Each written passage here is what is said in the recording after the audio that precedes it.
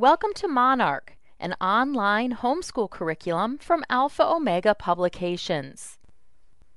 In Monarch 6th grade math, your students will continue with their study of math concepts like numbers and place value, decimal numbers, beginning fractions, decimals and fractions, statistics and graphing, and much more. Now let's take a look at a 6th grade math lesson to see how concepts like these are covered. In a unit entitled Geometry and Measurement, let's look at a lesson called Lines, Angles, and Congruency. Most Monarch lessons begin with a brief introduction and a list of objectives for the lesson. These objectives help students stay focused on important lesson content and provide parents with an effective way to measure mastery of lesson content. More than 25,000 engaging multimedia activities have been included in Monarch lessons and are designed to engage student interest and bring learning to life. The addition of these interactive activities encourages learning by allowing students to become actively involved in the lesson presentation. A good place to see different types of lines is on a map. Take a look at this road map. Notice how the north and southbound sides of Highway 8 form parallel lines. They are the same distance apart. They could go on forever and would never meet. Highway 52 and Highway 40 cross at an angle. They are called intersecting lines, and where they cross is called an intersection. Highway 52 is a vertical line. It runs up and down. Highway 17, on the other hand, is a horizontal line. It runs from side to side.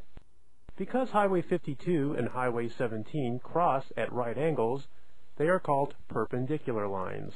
At the beginning of most lessons, your students will also encounter a list of vocabulary words that will be used throughout the lesson. Click the icon next to each word to hear the correct pronunciation. Horizontal line, parallel, vertical line. Vocabulary words may be included in many quizzes and tests, so students should pay special attention to these important words.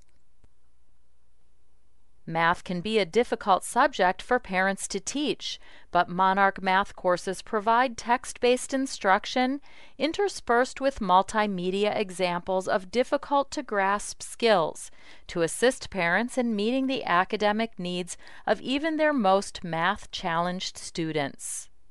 At the end of the lesson, the student is presented with a series of questions that provide a review of lesson content. Questions are presented in a variety of formats, including matching, fill in the blank, sequencing, multiple choice, multiple select, click and place, essay questions, and many more. 85 to 90% of student work is graded instantly by the program. Answers are automatically saved as the student works through the questions, and immediate feedback is given after each question has been answered.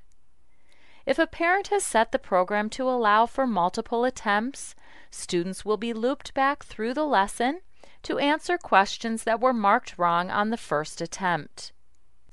When the student has every question correct or has exhausted all allowed attempts, he can click the Mark Lesson as Complete button to return to the Monarch Student Schoolwork area.